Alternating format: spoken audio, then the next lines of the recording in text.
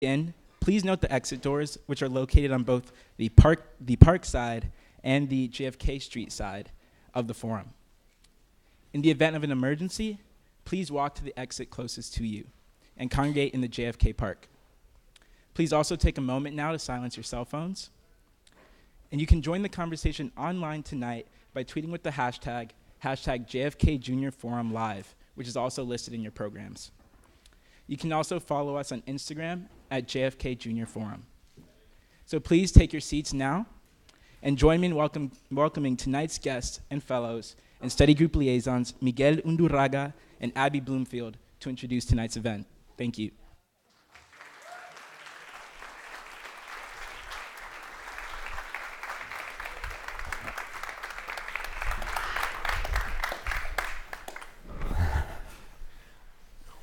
Hello.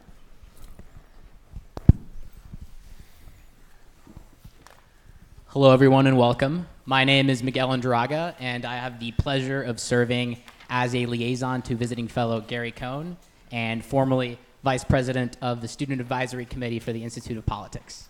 And my name is Abby Bloomfield. I have the pleasure of serving for a superior fellow, Senator Heidi Heitkamp. And I am formerly the chair of the Fellows and Study Groups program. And tonight, we want to welcome you to this forum that is about solving big problems. Tonight is a culmination of a first-of-its-kind IOP Policy Innovation Challenge titled Road to 2092, Save Social Security. So first, we have Senator Heidi Heitkamp with us today. She is the former U.S. Senator from North Dakota, serving from 2013 to 2019. She was actually the first woman elected to this position. Prior to that, she served as the 28th Attorney General and the State Tax Commissioner, also in North Dakota. Most importantly, though, she is currently a visiting fellow at the Harvard Institute of Politics. We also have with us today Senator Angus King, who is Maine's first independent senator, serving since 2013. He is a member of the Armed Services Committee, the Select Committee on Intelligence, the Committee on Energy and Natural Resources, and the Committee on Rules and Administration. He was also the 72nd mayor of Maine, focusing on economic development and job growth. Governor. Oh, governor. Sorry. Thank you. Between these different positions, he had his most important role as a 2004 residential fellow here at the Institute of Politics. There you go.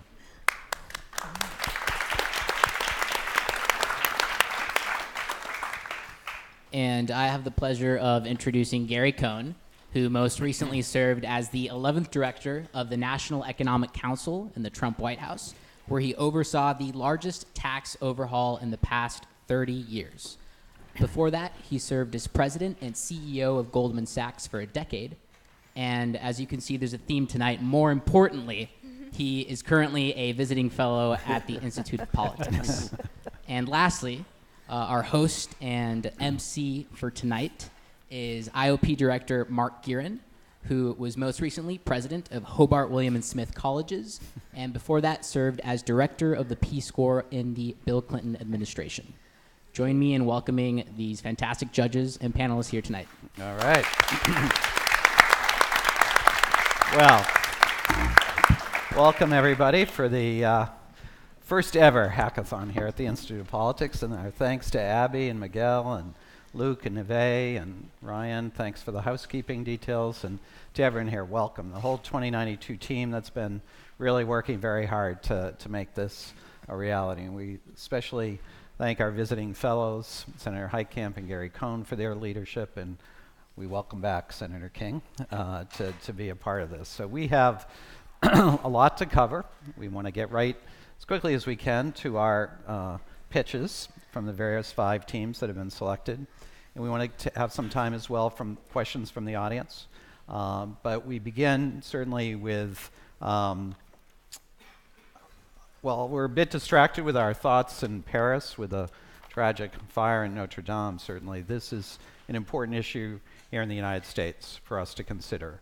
And the road to 92 really allows us to call forth some of the really creative policy solutions that Senator Heitkamp and Gary Cohn have really drawn forth. We've had 28 colleges and universities participating, 250 students, including 4 high school students who participated. And while they did not make the final 5, they did take the time during their April school vacation to submit a presentation, to get on the T, and to come 45 minutes from Mansfield, Massachusetts.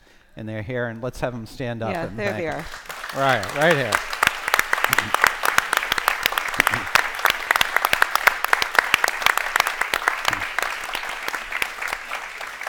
So each of the 5 finalists are going to have 7 minutes to make their pitch. That includes inevitable interruptions and questions from our panel of judges. So the time will be tight. We will march this right through. But let me begin with a few questions of conversations with our panel here. And Senator, Senator Heitkamp, if we could turn to you first. You've been a great fellow here at the Institute of Politics, and your topic with Gary has been an intriguing one, well attended, the real State of the Union.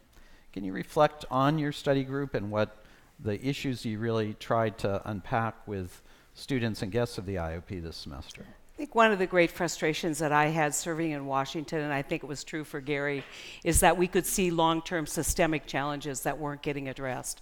You know, everybody's running to the bright, shiny object, and so we decided that we were going to do a study group that actually dug into debt and deficit, Medicare, healthcare, all of the issues that we've discussed during the study group. But I think sometimes we always felt a little discouraged at the end of them because guess what? We didn't offer a whole lot of solutions, and that's why this hackathon, why the Social Security program is so important to us. So we want to show not only can we show the problems, but we can also offer solutions. And sometimes those solutions, the biggest challenge is political accountability and political possibility of those, not actually doing the math. So we're really excited you're all here, and thank you so much for this opportunity. Well, let me build on that to Senator King. As a former governor and senator, you've wrestled with big challenges, as Senator Heitkamp suggests here. How do you think about big challenges as a policymaker? You're at the Kennedy School of Government in a matter of public policy. How do you reflect from your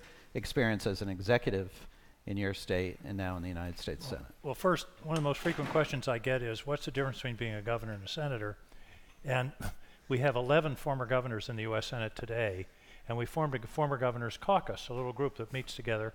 And I went up to Mitch McConnell one day and informed him. I said, Mitch, we're forming a former governor's caucus. He said, well, Angus, I've noticed if you have a governor who's now a senator and you ask them which job they like better, if they say senator, you know they'll lie to you about other things. I thought that was sort of put it in perspective. In tackling a big problem, you got to start with a vision. You got to start with ideas. That's what you all are supplying with us today. You got to have ideas and a concept of where you want to get. Too often people in politics, it's all about the office or the corner office or the good parking space. It's not about the vision. So start with the ideas, collect the ideas, then collect the team to hash out those ideas. And the team has to include people that don't agree with you. If all you have are people who agree with you, you're never going to get to a good place because you're going to stumble. We all make mistakes. If you don't have people who will tell you when you're wrong, you may as well hire mirrors. You know, how am I doing? Great. You're doing great. You need people who are willing to buck the conventional wisdom. And then the third thing you need to do is to start to reach out politically. To reach out, and the arithmetic in Washington and in most states is you have to have support from both sides. Rarely do you have the majorities that you can just jam something down. Occasionally it happens, but not usually. Therefore, you've got to work with people on both sides. So I would say vision, team, and assembling a coalition. Those would be the way that I go about trying to tackle a major issue like this. That's great. And Gary, you're fresh off your conversation with Larry Summers in Act 10. And you've, with Senator Heitkamp, have really tackled major issues in your study group. But you selected this one, Social Security, for this hackathon. Tell us about your thinking in that, why we're privileging this topic among the many that you discussed in your study group. Thanks, Mark. So for those of you that came to our study group, you'll know we started the study group off with the first session was it was debt and deficit. And we talked about debt and deficit, which led us to a conversation about taxes and spending. We talked about our $3.2 trillion of tax revenue, and we talked about $2 trillion expenditures, one being Medicare and the other being Social Security. So in that wisdom, as Senator Heitkamp said, We just didn't want to talk about the problem. We wanted to help solve a problem. Solving Medicare, difficult, really difficult. It's got all the problems Social Security has, plus a whole myriad of other problems dealing with health care costs and all those issues. So in trying to come up with a problem to tackle, we tackled the second biggest expenditure in the U.S. budget, which is still $1 trillion plus item, and one that has all the same dynamics of a problem that's growing, getting more severe, and one that is also going to run out of money. You know that the Social Security Trust Fund report says by 2034, if we don't put more money in, we're either going to raise the tax automatically or we're going to cut benefits automatically when we hit the date. So we decided that we should, as a group and really as a community here, come up with a practical solution, and that's what led to this hackathon. And the winners will present their... Well, they keep getting new sweepstakes. So Senator King has said he's going to present it as a bill. That was so now we've got a bill being presented. Stakes have just been raised. Okay. We've got the winners going on MSNBC. So we've got MSNBC. Stephanie Rule is going to bring them on. We're going to take them down to Washington, and they're going to meet with a variety of legislators, both in the Congress as well as the executive branch, and we'll probably put them in front of some of the other public interest groups that have quite an interest in Social Security. Some of the retirement activist groups that have already come out against us a little bit, which is great. We've already started the political volley going. But look, this is an important topic because like 2034 in political terms is forever. In math terms and present value terms, it's tomorrow. Right. So, we have to really deal with this issue now. And if we get ahead of it, it's not that difficult. Every day we waste is a day that it could have been an easier problem to solve. Right.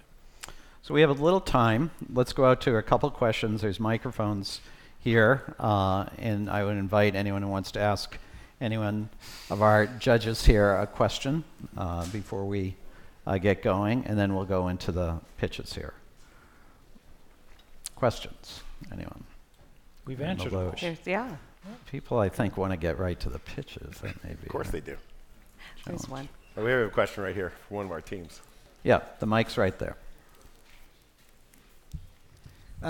Question for Angus is, you decide to run as an independent, and I'm sure that makes building a coalition simultaneously much easier and much more difficult. Why did you decide to run that way? I ran for governor as I'm an independent. I was governor as an independent 25 years ago. And at the time, I just didn't feel fully comfortable in either party. I was too socially liberal for the Republicans and too fiscally conservative for the Democrats. Governed for 8 years as an independent and found that it was really an advantage in the sense that I didn't have to think twice about who I appointed. I could appoint the best people from the whole society rather than just from within one or the other of the political parties. I wasn't sure how it was going to work in the Senate. I could have been a pariah. Nobody will do business with me. I had to choose to caucus with one party or the other. I had this fantasy of putting my chair in the middle of the aisle, but that wouldn't work because you get your committee assignments through one or the other of the caucuses. So I had to make a choice. The Democrats reached out to me. Basically, they guaranteed that they would respect my independence and not lean on me to toe the party line. They've respected that. And so, my voting record is very confusing. And it's because I just do what I think, number one, is most important to Maine and to the country. And sometimes I vote with the Democrats and sometimes with the Republicans. More often with the Democrats, to be honest, but on a number of issues. And I find it, frankly, as a luxury. I've had colleagues come up to me. Now I'm patting Heidi. She isn't one of them, but they have people come up to me and say, "Man, you're really lucky. You're in the right place because you don't have to go one way or the other." So, and also 40% of Americans are unenrolled in the parties. I think I'm representing a significant slice of the people. All right, let's take one more question right here. Senator Heitkamp, how has it been like working with Gary Cohn this semester? And for the record, introduce yourself, please. Hi, I'm Neve. I'm a senior at the college. And you've done a great job helping us with the hackathon. Thank you. It's a question that I get all the time, and it's just been misery. No. I mean, I knew Gary, and I think the first forum that we did, I talked about our first experience meeting each other, where I had to convince him to divest Goldman's warehouse full of aluminum. It all worked. Aluminum prices went down. Gary capitulated. And we got actually... Yeah, we sold to the Russians. Yeah, we did, yeah. So we actually got to kind of understand each other and know each other. So we have a history before we got here. And when we both found out simultaneously that we would be invited, we said, let's do this together. Let's show people that there really is more to Washington than the bright, shiny objects and all the political intrigue and the drama. There is real issues to be solved, because that's what brought Gary to the White House and to politics. That's what brought me to politics, and I think it's we don't always agree, frequently disagree, but for the most part, I think it's been a really fun experience. And Thanks before, for hanging with me, I've Gary. got to say that Heidi is one of the best public servants I've ever encountered. In fact, she's my wife Mary's favorite senator.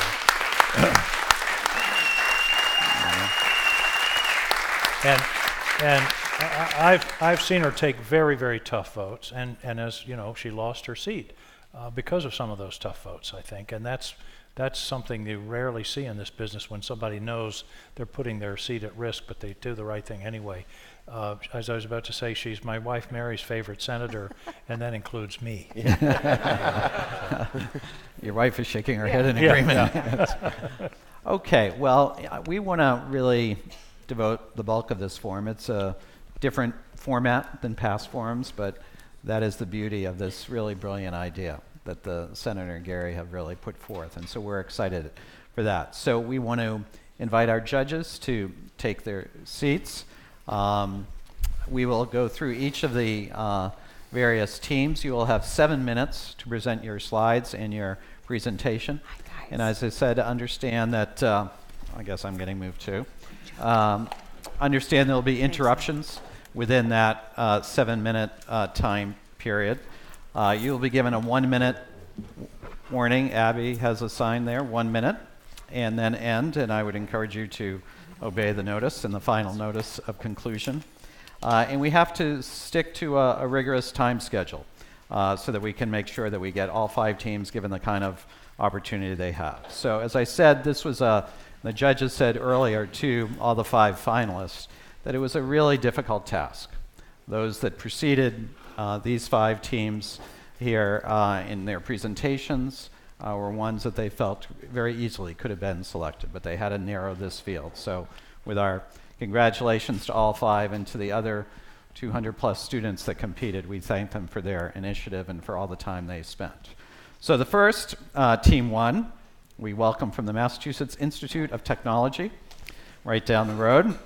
We have Thomas Green, Nolan Hedgeland, and Nicholas Rothbacher. Welcome. This is Team 1, Path to 2034, Vision to 2092. Hey, Mark, before they start, don't count this in their 7 minutes. Can I just say one thing? So I think it's fair for those of you that weren't involved to understand how we got to the 5 teams. We got many, many proposals last night. Senator Heitkamp and I sat in this room last night, and we really whittled the pile down on 4 or 5 criteria. Number 1, it has to be politically feasible. So we weren't going to take any crazy idea that we didn't think could get done. Number 2, it had to be mathematically sound. Number 3, we gave a lot of points to creativity. So we didn't want people to just come in and move the levers on things that we knew were the obvious levers.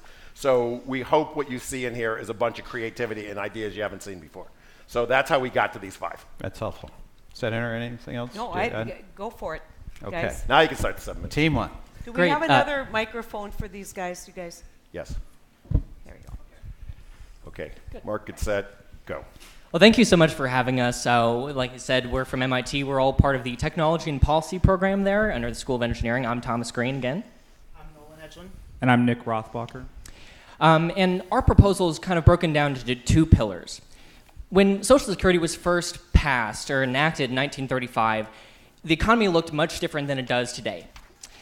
Work has changed. The way that employees live out their careers has fundamentally changed since the time Social Security was first enacted. And the reason that we are at this crisis is because wages have fallen, they've become stagnant, and because fundamentally people do not work like they used to. So these 2 pillars are broken down into 2 basic things. A path to 2034, how do we make solvency for the system and create sustainability in the near term? But then a vision of 2092, how do we imagine a social safety net of the future? how does Social Security play into the gig economy, to work of the future?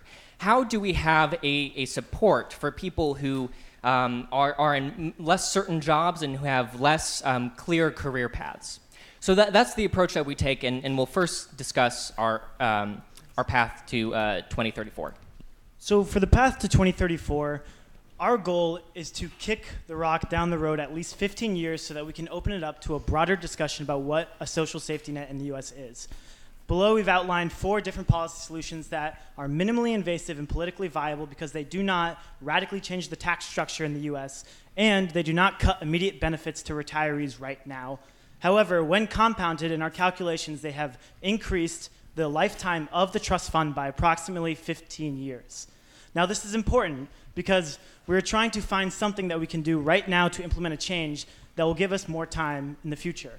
Furthermore, we've chosen not to address putting all the trust money into a diversified portfolio and leaving it in government bonds because we believe that Social Security is supposed to be a safety net that is supposed to act as a safety net, and when you put it into a diversified portfolio, you're incurring unnecessary risk in a program that is designed to make people feel safe when the economy is bad and they choose to retire. With this in mind, we'll now go to our second vision, which is for 2092. Right. So our goal with envisioning what we would do in 2092 was to bring in everyone. You know, currently the conversation is dominated by making sure that we get in the short term to a surviving program. But we want to move beyond surviving, and we want to evolve the program into a thriving modern system that is focused on the way the economy actually works. So, you know, we want to incorporate some problems that we think are going to cause big disruptions to the way that work works. You know, the gig economy creates problems for workers trying to, you know, pay the Social Security taxes they need. They don't have the fringe benefits that allow them to save and not rely on Social Security as a significant part of their income. You know, I'm going to interrupt you because we were really intrigued yesterday when we visited with you all that you had divided it and recognized this work change. Right. So we were really looking forward to maybe seeing some more meat on the bones. Right. When you get to this part, your proposal kind of falls apart. Right. You throw up your hands and say, who knows? Right. I mean, you know, so the challenge was to get us to 2092. Right. You didn't really do that, though, Sure. did you? Well, the thing is, we can't rely on any model to tell us how we're going to get to 2092 because the uncertainties are so high, and because there are so many dynamics at play. We didn't think. You know that the workforce is going to change. That's you right. recognize it. That's right. Couldn't you anticipate what that workforce would look like and be a little creative in how you would address that social safety net provided by Social Security? That's fair. What we know is that people are increasingly relying on Social Security. So it's becoming a larger and larger part of people's monthly paychecks after they retire. And that is a problem because, like I said, people are not getting pensions like they used to. People are not necessarily saving for retirement. The 1099 employees, the gig economy employees, they're self-employed. They are self-employed. They pay Social Security. Right. They do pay self. You pay the whole 12.4 yourself. Right. And the fringe benefits that they do not get are the 401ks, the IRAs that should be a supplement. But they can invest in a SEP. They can invest in a retirement They can set up a product. KEO plan. They can get up to $32,000 in a self-directed plan. That's absolutely true. They can, but go ahead. But So we're it would not have been seeing nice to see those ideas, I guess. No, is my what point. we're saying is that they won't see the employer match that a person in a salary job would see. And so we're hoping to not necessarily box ourselves into a particular policy, but we did think of a few that we thought could be useful. Hurry So, up.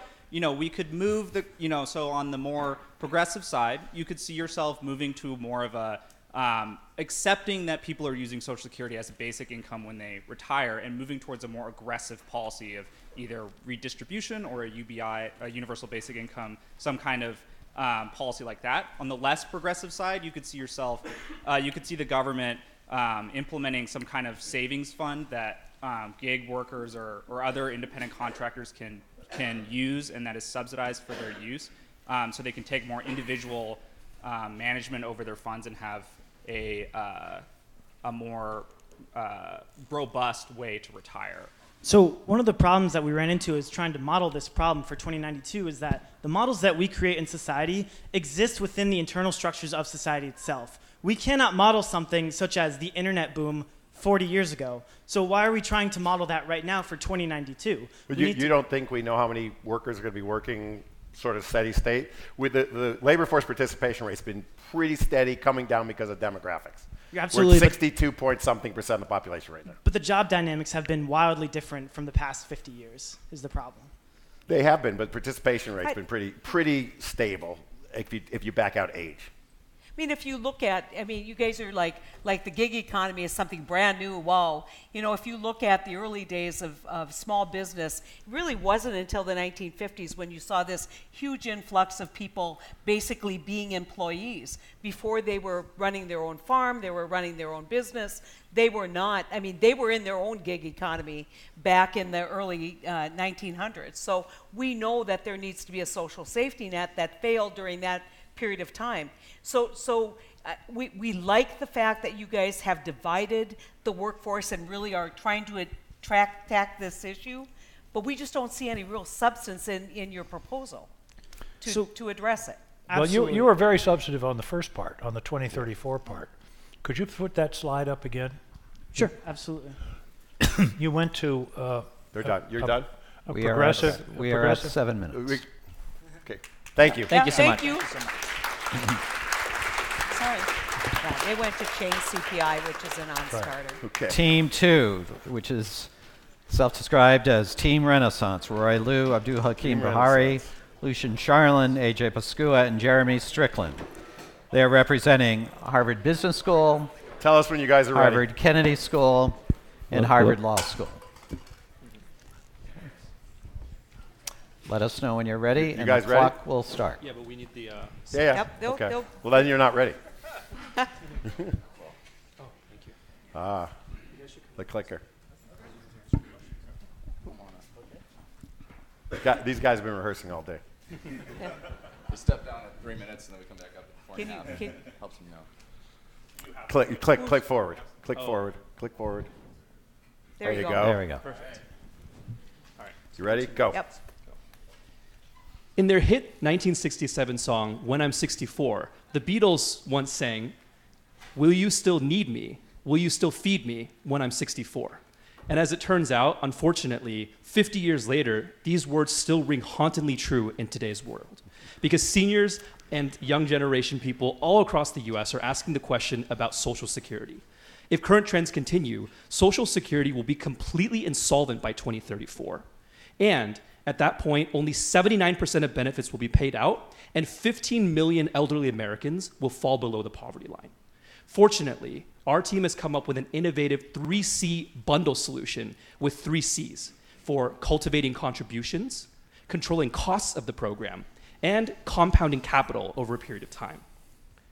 We project that over the next 75 years until 2092, the combination of our 3C program will reduce the budget shortfall for Social Security by 168%.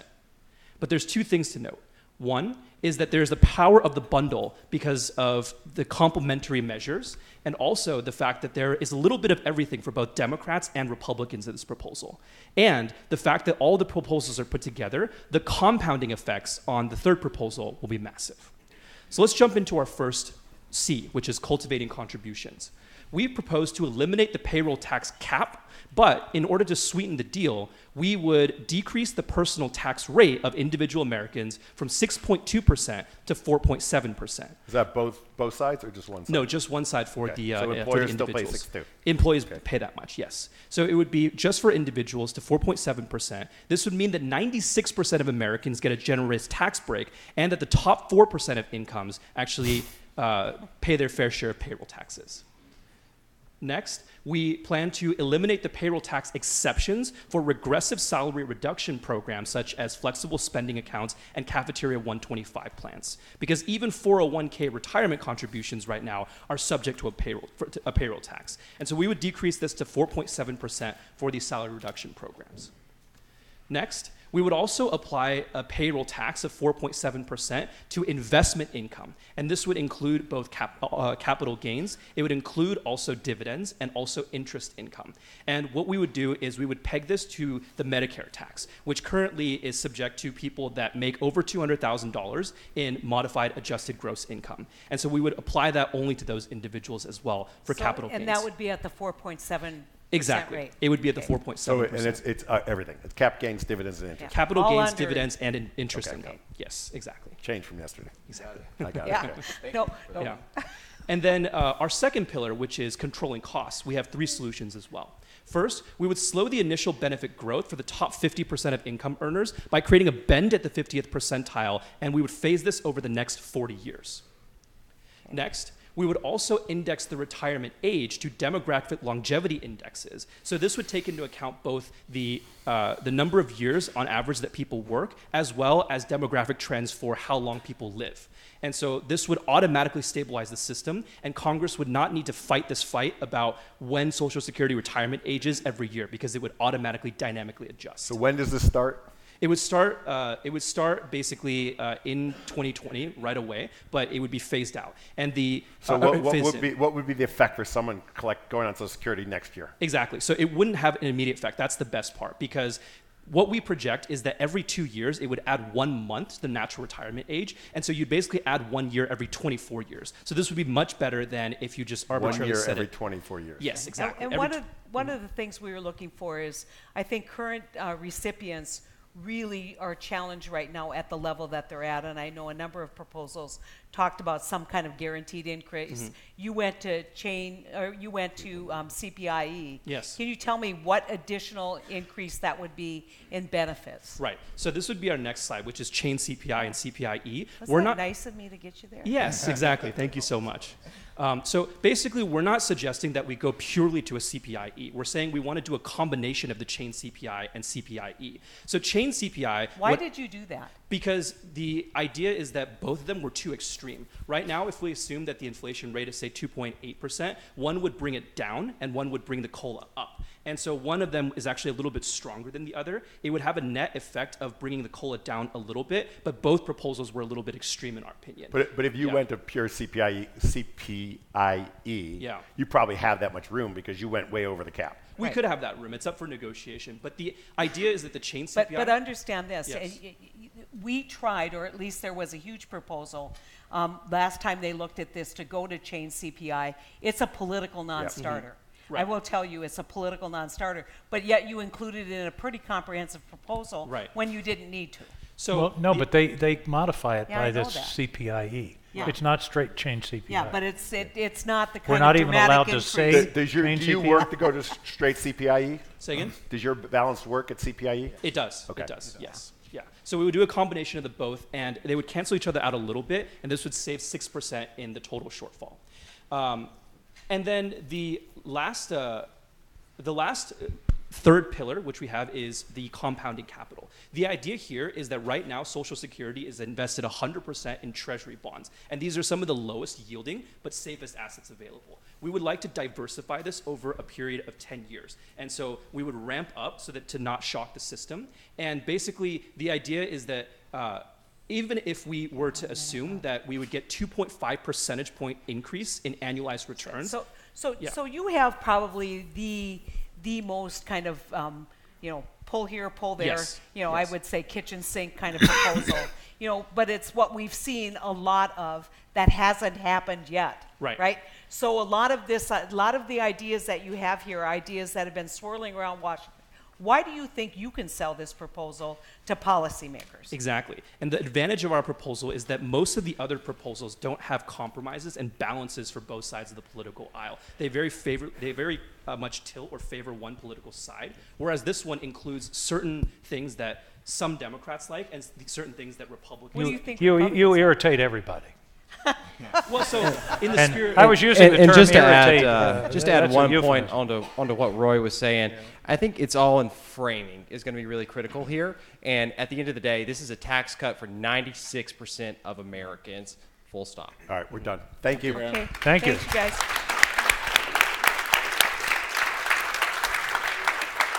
We welcome Team 3, Social Security for the Future, from Harvard College and UMass Lowell, Nathan Williams, PJ LeBlanc, Satang DeClaire, and Caleb Schwartz. Oh, yeah, there.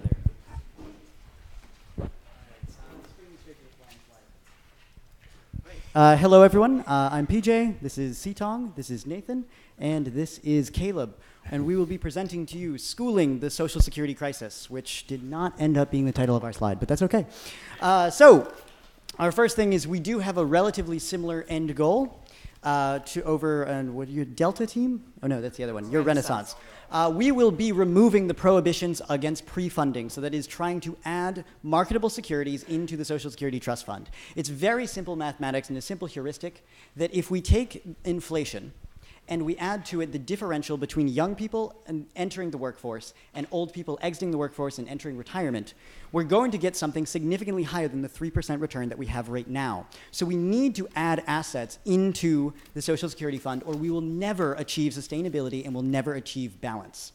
In order to do this, however, that is a politically compromising move. To add stocks, for example, is to also move government into the business of business, to move government into the business of voting rights, and all sorts of other things that might compromise interests such as regulatory arbitrage. Our goal instead is to put in an injunction against any equity and move only into bonds. So Social Security will only be able to invest in specifically fixed income assets. Particularly, we find advantages for the Social Security Administration to invest in in domestic corporate bonds, in taxable municipal bonds, and in student debt, particularly government-insured student debt. And that will be the main focus of what we're talking about today. This will take a significant amount of time, between 10 and 12 years, as all of the bonds are callable, which means that we have pure 100% liquidity. But as Gary will tell you, if we try to dump $2.8 trillion into the stock market tomorrow, there's going to be a problem. So in order to change that, we will be slowing that down a little bit. We will be rolling this over the course of 10 to 12 years. The issue, of course, is that if we only fix our interest rate problem in 12 years, well, 2032 is when we're out of money. So we need to fix it before then. In order to do that, we will be increasing revenues. It's going to be politically painful to do, and we're going to see what we can squeak in. Like Renaissance, we said that we'd like to levy a capital gains tax. We thought around 2.5%, which would be about a 7% amelioration of the budget shortfall. That is both capital gains income, capital gains and unearned investment income, so dividends as well. We would like to increase the income cap to $274,500 for the payroll earnings cap. That would hit us that would bring us up to the 90th percentile of all wages paid in America, and ameliorate the budget shortfall by 29%, which will get us about halfway there together. Then we'll also decrease. One of the most intriguing pieces of your proposal, and I know you're going through it, and I'm afraid you're going to run out of time before you get there, is increased fertility rates by providing early benefits on parental leave. So can you talk a little bit about that? Yes, absolutely. So what we'd like to do is, like I said, we're really into student loans. And when we do that, we're going to increase interest in higher education. The issue is, if you look across demographics, when you increase higher education and the percentage of educated people in your population, you also drastically drop the birth rate. So we knew we needed to offset that, or we're immediately going into the high-cost situation as modeled by the OSAEDI. In order to offset that, what we're offering is that upon birth, parents will be able to collect parental benefits for 3 months following the birth of their child. This will equal 34 divided, so you add a 0 in and you index someone's income based on the average of their prior years of income, and then discount it by 73%. But details. Moving on from that is, so when you receive those specific benefits, you will, the cost for receiving those parental benefits, should you choose to do so, would be increasing the full retirement age on the back end. So if you choose to take your parental benefits of 3 months after the birth of your child in order to pay for things like infrastructure of raising the child, so the crib, the formula, the diapers, all those things, all those costs that millennial parents are afraid of right now, we would help offset those costs. And then on the back end, we would be able to keep budget neutral or even budget positive, depending on our discount rate, by having a cost of 3 months of retirement in the future for anyone who takes those. There is a significant amount of evidence to back this up, that although the major gains in the birth rate will be in the short term, you can see anywhere from a 17 to a 36% increase in the birth rate in the short term, depending on which country you're talking about, by instituting parental benefits that are significantly more minor. What's your proof of that? What's your proof that increasing parental benefits will actually... Well, actually, yeah, so we have that source on the bottom because, wow, we ran out of time with this slide. But if you go into there, there's a study in Germany. There's several studies across Europe, but there's a study particularly in Germany where they offered parental benefits of 400 euros per month for a year following the birth of a child. But they didn't make people live longer or work longer. Or defer their Social Security. They're trying to increase the birth rate. Yeah, I know. That's good. The difficulty with just adding money is that our budget is awful. So we need to. So we are setting it at cost and with a discount in order to make it budget neutral. If we have the spare funds after 12 years, then I would love to make it into where we just offer parental benefits to anyone. But right now, I don't think we have the budget to do that until at least 2034, once we roll on to the full investment portfolio and are able to get compound interest. How does the refinancing of the student loans fit into this? I'm missing that piece. So there's two really nice things about student loan debt in particular. The first is the government backing of government subsidized and government issued loans, particularly the direct loans, are that when you default, or should you default, the cost comes to your Social Security. So people will oftentimes default at the age of 32, 34, but the government is unable to garnish wages. So some people will simply stop paying them. And then on the back end, they start seeing significant garnishments up to 15% or below the poverty line of Social Security. We want to prevent that. And so we want that public conscious we want the public conscious of the young to be aware that they are paying, when they pay their student debts, they're paying into Social Security. And that allows them to collect Social Security in the future. The other part of it is there would need to be significant reform of the current student debt program. So what we really liked about your proposal when we read it is it seemed to put everybody into a discussion about Social Security and social safety net. But I think we're kind of losing you a little bit on where the student debt right down and what the savings is going to be and what the benefits are going to be. So are you going to only buy student debt or are you going to buy other corporate bonds? I thought it was just student debt. Both. So we would like to remove the prohibition and buy. So there's only $1 trillion. There's only $772 billion of student debt right now. Right. So if we tried buying all, we could buy all of it from the Department of Education, and then we still have $2.1 trillion left over. Yep. So it would diversify into other assets.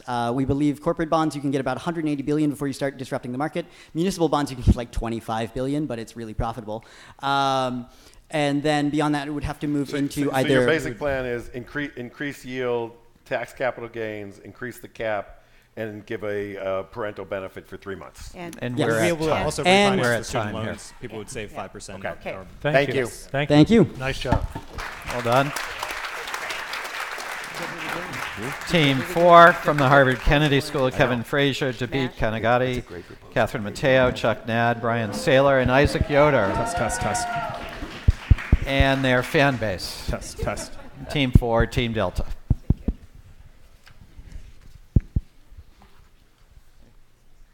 I have 2 children, Mary Margaret, who's 2 years old, and Peter, who's 1 year old. When Mary Margaret turns 18, it'll be 2034, and when they're ready to retire, it'll be the early 2080s.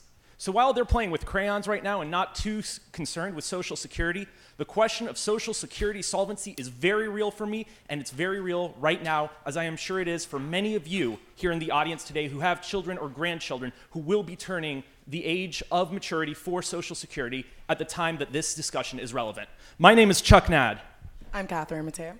I'm Kevin Frazier. And I'm Brian Saylor. We're very excited to be here tonight submitting our proposal to fix Social Security. We've directed this proposal to Mayor Pete Buttigieg in order to harness the unique political momentum of the 2020 election cycle to make real substantive progress in fulfilling our intergenerational responsibility to Chuck's kids and future generations. Simply put, Social Security is spending more than it's taking in, which puts the program on a path to insolvency over the next few decades. But moving along, the solution we have to offer is a 4-pronged proposal that we like to call LIDS. Lift, include, diversify, secure. Step 1, lift the current existing cap on payroll taxes such that all members of society contribute proportionally towards Social Security's future. Step 2, include state and local government officials who have historically been excluded from Social Security benefits in order to expand the number of people contributing to Social Security in the short term. They've been excluded because they have state and local pensions. Exactly. Right? So would they double dip? Would they be in Social Security and in state and local pensions? We're talking about new members who are joining state and local government today. So they wouldn't be in the state and local Correct. pension. They'd single dip. Correct. Yeah, it would Okay. be an opt-in policy, much like some of our other proposals. So the third step would be diversity of investment opportunities for everyday workers by allowing everyday beneficiaries of Social Security to opt in to a second high benefits trust fund for an additional fee on their payroll taxes. I'm sorry, on the lift of the flat payroll tax to earnings above 132, no cap on that? And, No, so we would effectively be eliminating the cap. Okay, so you make $1 million, you've got to pay the That's exactly right. So our first point is lifting flat payroll tax above $132,000. You're lifting the cap is what you're lifting doing. the cap, exactly. So right now, any income, any earned income over $132,900 is not taxed. There is zero payroll tax on that. Our proposition is to lift that cap so that that payroll tax can be made on any earned income, specifically earned income, because that is more politically tenable, on any income over $132,900. Why do you think it's more politically tenable to tax earned income versus unearned income? Because history shows that that's the case. Just because that's what it is doesn't mean that I mean, I could make an argument that people say you're disincentivizing investment by taxing investment income at a higher rate. I say, well, by that theory, you're disincentivizing work. Mm-hmm. Absolutely. So why not tax them both equally? Because at a certain point, we have to deal with the realities that we're dealt. If this changes going forward, there are means to change it within the legislation. But we have to deal with the realities that we're at today. All right, go on to your next point. All right, the next point is for including new state and local government employees. Currently, about 27% are estimated not to pay into Social Security. The bottom line is we need a lot more people paying into Social Security, and that's just not where we're at today. So we want to include state and local government employees so that they can start paying into the larger pot. Our third proposal is diversification. So we're going to create a second high benefit investment fund that will give individuals safe access to the equities market. In order to gain access to this market, individuals will pay an additional 2% payroll tax. And then fourth, That's optional, right? It is optional. So individuals can choose to be in the existing Social Security fund or to pay an additional tax and be in the second fund. And fourth, we're going to make people feel safe. So we're going to set a minimum standard of benefits that an individual knows that they'll receive at the time of retirement. And that'll be 125% of the poverty rate. Because we're convinced that a person that works for 30 plus years in America should know that when they retire, they'll have a decent standard of living and they won't live in poverty just because they chose to retire. And we believe that the 2020 campaign is a good moment and good energy that we can harness to make this a politically feasible proposal. And so that gets to our message and really centering on political tenability. And we have the three messages we need to reach voters. And that is ensuring everyone pays their fair share, making sure we're providing more options and better choices, and ensuring that we're increasing equity by providing more financial security.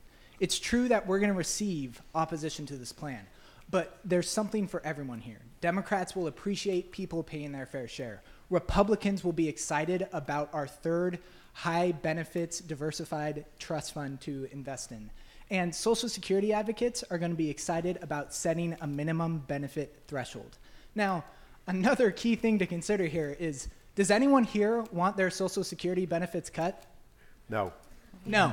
So Okay, any plan that has that. Let me go back to your numbers. So go back to your number page. Sure.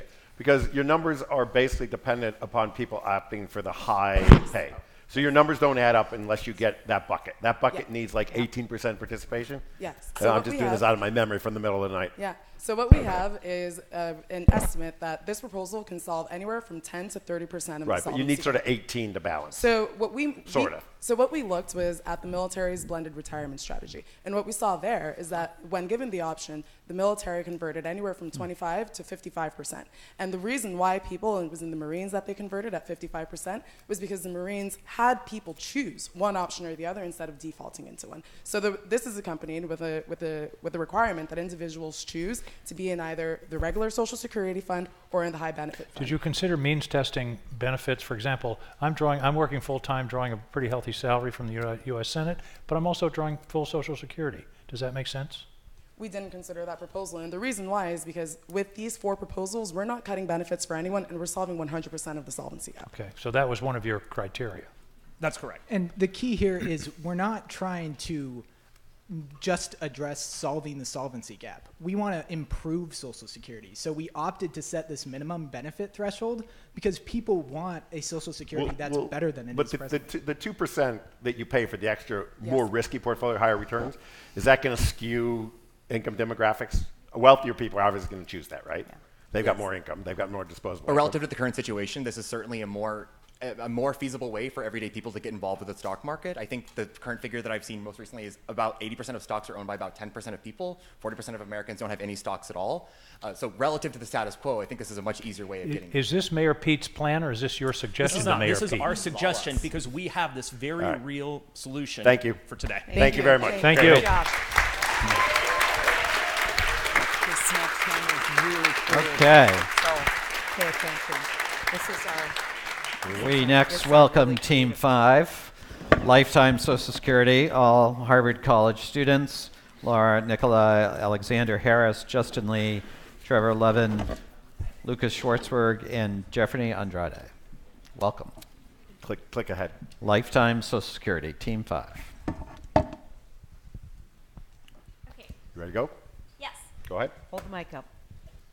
So the core insight of our proposal is that individuals have much higher discount rates than the federal government because they can invest in the market and get higher rates of return. This means that rather than sending people checks when they're late in life, the federal government can front load payments and give people smaller payments earlier on, keeping them equally as happy in net present value terms without any additional cost or needing to raise any additional taxes, at the same time keeping benefits in NPV terms the same. Now, what this would look like under our proposal is we would discount the expected income in retirement of people at different ages according to their appropriate discount rate, which we've calculated and can get into, and we'd give them an annual payment, which is an annualized portion of that amount. Is this before they retire? No, this starts at 18. They'd get the annual payments. So the government would automatically, by default, invest 100% of this in a government-managed market account that earns the market rate of return. But individuals would be able to withdraw up to 50% of those funds to smooth consumption or get them through tough times that suits their individual needs. In addition, another policy plank that we have is that we would decouple benefits from income, which means that under the new system, all people would get the mean current payout in the status quo that they would receive in Social Security, regardless of whether in the actual status quo they would get more or less than that payment. This is a progressive element that we want to pair with individual flexibility. Now, we've done the math. We have some complicated calculations that we're happy to get into. We've checked them all. They're right. Yeah. Oh, great. Good. Well, We're I'm glad. But the model that we built tells us that we would save over $74 trillion in expenditure on Social Security by 2090, which is $17 trillion in NPV terms. And while it would require an upfront investment and a greater budget deficit to pay people who otherwise wouldn't get payments for decades, the budget deficit would fall back to the projected 23 level in the status quo. To the projected level in the status quo by 2030. In addition, the additional debt that we've accrued under this proposal in the first period of higher costs would be made up for by additional savings by 2042. You can also see the debt to GDP ratio output by our model, and you can see that while it does rise above projections initially, it does fall drastically below the projections of the current CBO projections after 2042. So aren't you really asking, first off, the policymaker to take a leap of faith? Right? Yeah, you got a front end problem. We're saying we got a problem with solvency. You're making it worse with this proposal. And so when I look at this, I think, well, yeah, it all seems good in theory, but the short term is pretty painful here. Well, sorry, I would actually say the short term isn't that painful. So when you look at the projections, the deficit would be $800 billion in the first year, and it would continue going downwards. So if we are under this belief that we're currently in a crisis, well, in the 2008 crisis, we authorized an $800 billion bailout package for the banks. So $800 billion in these senses is really not that much, especially once again, if we look at the debt to GDP numbers, it never goes above 160%, which is below the debt to GDP ratio of plenty of advanced economies, including 3/4 of those in the EU. I got to tell you, this sounds like alchemy to me. That's I don't understand how you're spending a lot more money and it's going to save us. I mean, you got to do one of the problems is you got to explain this to a committee of 535 from all over the country. help me out here. Right, so we think of this basically as a down payment using the trust fund and deficit spending in the short term to ensure the long-term solvency of Social Security. But you're not increasing revenues, right? Right, we do not touch taxes, which I think is a big point in the political feasibility. It's NPV. If you understand NPV, you But how do you understand give away more money and end up with more? NPV, compound interest. The way that I would explain this is give everyone a primer on how discounting works and how we calculate discount rates. We understand it. That We you can understand give it. people payments earlier. I'm sure you will understand, but This- I'm sure that your fellow congressman would be able to understand if we gave them a primer on discount rates. After that, this makes total sense because you just front load payments, and from a constant time perspective. It's a defined contribution plan versus defined benefit plan. right. You're switching from what every private pension plan is doing. So the other piece of this that is curious to me and really interesting to me is the piece where you pretty much make this proposal, which is pretty conservative, right? But you like go off the rails on saying, okay, now we're going to guarantee a certain amount, what, 150 or 1,500 a month, right? You're going to guarantee. So if I'm currently getting $900 a month in Social Security, you've just given me a huge increase, right? That's right. And you're taking away Angus's money that he was talking about, right? Well, we don't touch current recipients at all. And people nearing Social Security, their benefits are barely touched. We have at an individual level, basically the closer you are to receiving Social Security, the less you're affected. What are you doing with the people that take their money early? So I'm in financial trouble. I take my 50% now. What do I retire on? So so first of all, nobody would wind up we would not be going back to even people who do that, we're not going back to the days before Social Security. If you withdraw every single possible dollar, you still wind up with approximately a $750 a month check. And that's if you have absolutely no prudence. Yeah, a $750 a month check doesn't buy you a lot. Well, that's I was the one that did the faux pas on TV that said you could remodel your kitchen for $1,000. Remember? But the current minimum. Famous by the kitchen remodel comment. The $750 check would be for those making roughly $15,000 in annual income. Right. And so under the current system, those who are making $15,000 would receive $800 as their check. So this is really not that big of a hit. And that's if they save nothing beyond what they're absolutely required to. So you're saying someone, they started at 18, put money in, took money out from 55, and then they started collecting at 65. They would only go down by $100 a month. I don't know the math about that exact scenario, but Well, I just optimized yes, it so in my head. And we are at the individual level, we phase it in gradually, so it's a weighted average of the mean payout versus what people have already earned. So of course, this would be later on that people get only the mean. Are there any points that we missed? Some political viability stuff. Okay, go ahead. Political viability. So the big one is, I think the big advantage is that it fixes the short-termism. While the deficit increases, every voter immediately begins receiving a check, or a deposit rather. That's a big deal. The deficit goes up, it declines. Again, it's saving money by 2030. And it's also, we do not touch current recipients, and we barely touch near recipients. For Democrats, we get a lot more progressive because we treat future years worked as the mean. For Republicans, no new taxes, huge deficit savings. Thank you. Great Thank job. you. Awesome. Perfect. Well, my congratulations to all 5 teams. We're going to be inviting our judges now to recess to the Institute of Politics for their own deliberations. But before we break, let me ask all 5 teams to stand so we can all acknowledge their contributions.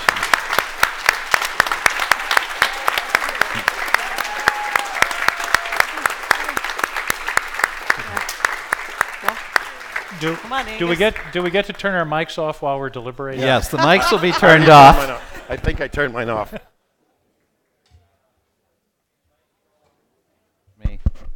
We have snacks available during the deliberations for all audience members right behind us here. And so enjoy yourself. We'll be back here in 5 or 10 minutes with the judge's decision.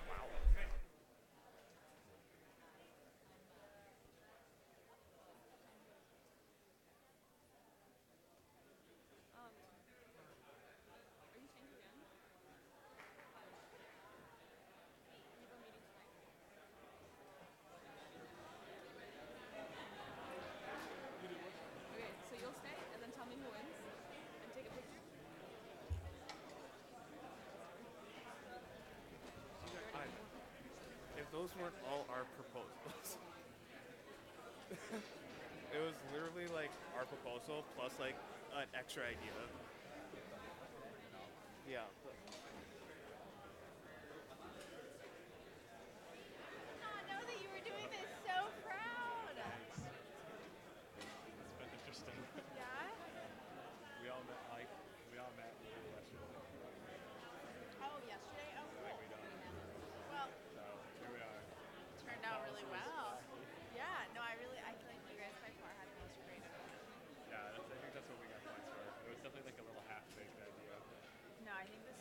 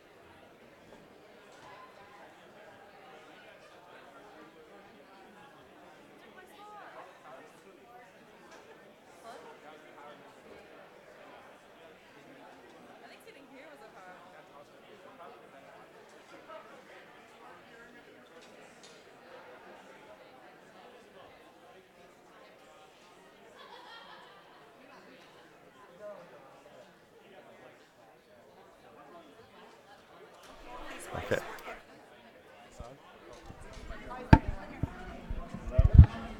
Okay. Why don't we, if we could bring everyone together. Our judges have returned. If I could invite all of you to take a seat. Thanks, Martha. Let me, if I could invite everyone to take your seat. The judges have returned. Their deliberations are complete. Do we want to do anything more with And the we high thank school Senator kids? Angus King and, of course, You can. Senator Heitkamp and Gary Cohn for their judging and for the important questions they asked. And, of course, Miguel and Abby are here with the placard that will be inscribed to the first place team. So I'll turn it to visiting fellow Gary Cohn. I've been called a lot of things before. That's a new one. Okay. Thank you all for being here again. Look, it was, as you can see by the 5 teams that presented, that was the culmination of a lot of work last night to get to 5 teams. You can see we had a variety of themes here. We had basically what I call defined contribution versus defined benefits, or you can invest better than we can. That's what I would call you can invest better than we can. We had, basically government buys student loans, owns student loans, and we can make you pay your student loans or we don't pay you Social Security. Interesting little arbitrage for the government. Very creative. I mean, Heidi and I had thought of a lot of ideas. We sort of guessed that concept was coming. We sort of guessed the libertarian concept was coming. We're at Harvard. The libertarian concept has to come.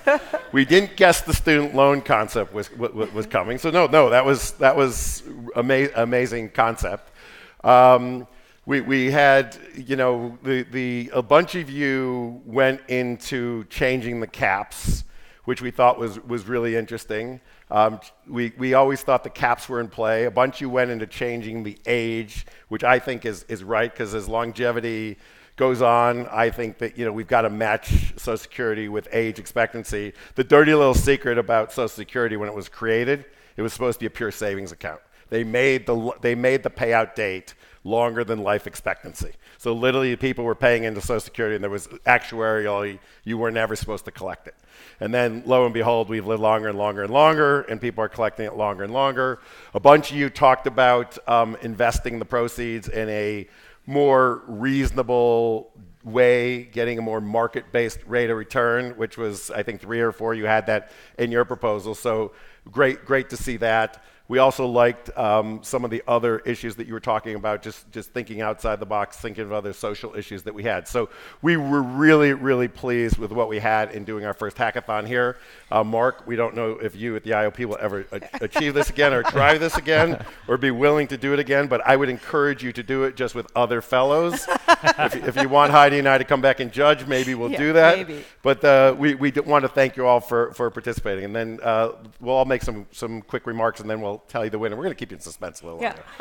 I think it was really creative to think about what does the workforce look like into the future. And you know that if you've been attending the study groups, you know that's an issue that we address almost weekly. And I think that the challenge was to solve through a period of time, but yet you guys really thought and made, I think, a really compelling case that we don't know what kind of social safety net we're going to need. And so maybe this one's too antiquated to actually repair.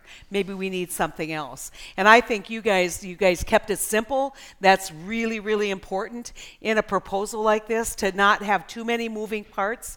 But I am still intrigued, and I think probably we'll have nightmares about your proposal because when you first presented it, I was knocked over by how incredibly smart you all are, and committed you are to this idea. When we read through the proposal, we were blown away by how detailed it was, especially on the math, and how you really thought through this. I mean, Gary made it simple, but you didn't make it simple. You really made a compelling case. And you guys, I mean, really, really creative. It's like Gary said, we never thought we were going to get a proposal that linked the new generation. You got a problem with Social Security? How do we get young people to care? Well, let's put them in as investors in Social Security. Security. Let's talk about what young families can get out of a social safety net. Let's broaden the concept of what Social Security should be. And I thought that was really compelling and very interesting. But at the end of the day, we're going to find a proposal that we think we don't have to, go there and really sell. So Angus, you want to make some? Well, I think we have to pick a winner. But in going back to Washington, I suspect I'm going to take little pieces from various, and I think there really are some important concepts. The whole idea, I've never been able to explain to a guy who's a truck driver why he should pay 35% on his income, and a guy who gets a check in the mail as a dividend pays 20%. I mean, that's a hard thing. Try to explaining that when you're shaking hands at a mill somewhere. And I think that's part of the solution. And the whole way many of you treated age and those things. On the question of when Social Security was invented, the retirement age, I think, was 72, and the average longevity in the country was 66. Mm-hmm. So it was a pretty good economic bet at that point. Yeah. It's sort of like a friend of mine who pointed out that when the Lord invented "till death do us part," the average lifespan was 29. So, you didn't hear that contemplate 50-year marriages. She's shaking her head. Yeah. No wonder I'm your favorite senator, Mary. Anyway, no, this was really wonderful, and you should know there was a little precursor. Those of you who are in the audience, we met with the teams before and told them, look, you have a very limited amount of time, so don't spend a lot of time telling us what the problem is. In Washington, we got to tell them what the problem is, because 2034, as you pointed out, Gary, in political time is ages. The truth is, every month that goes by that we don't fix this, it gets harder to fix.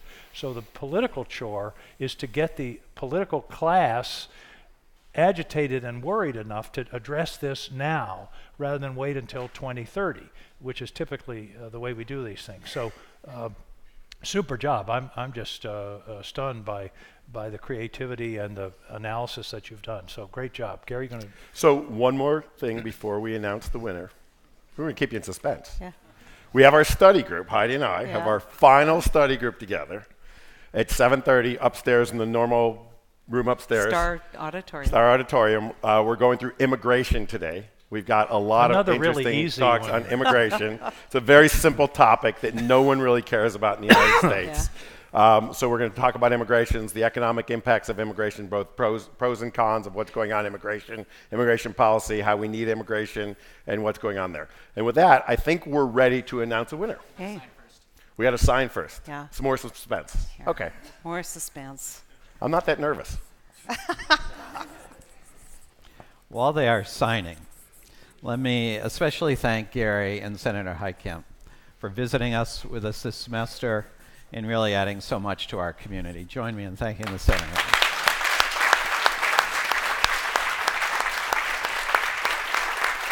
Now, if Gary were signing a check for you, it'd be worth a lot of money. So someone has to win in the end. Yeah. And we think that the proposal that probably would present as most viable and could find its way actually into legislation is Team Renaissance proposal number 2.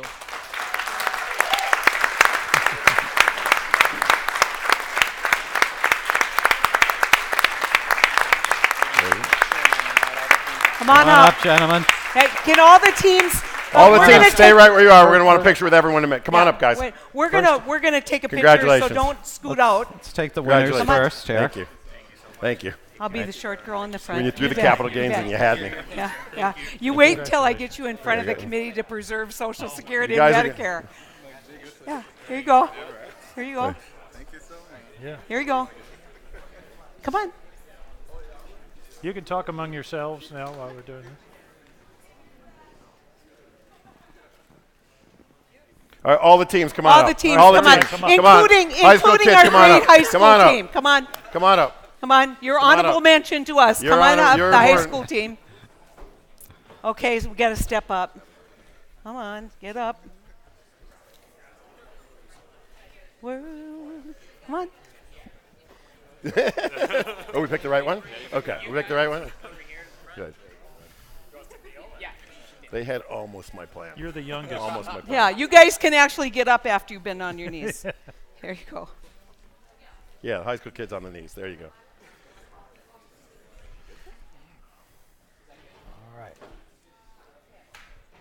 So everybody, 1, 2, 3, you can save Social Security. Okay. 2, 3. You can save Social Security. Great. All right. Congratulations, Thank you so everybody. much. Congratulations. Thank you, Nice guys. Good job. Really well done. Yeah, you guys did great. Yeah, great to meet you. Thank God you guys really, were a real it was job. a very You know, compelling what would happen argument if you had to really at work? the end. You know, it was just like so hard. Yeah, sure. Really, really Yeah. good. Yeah. Thank you. You guys are good. Thank you.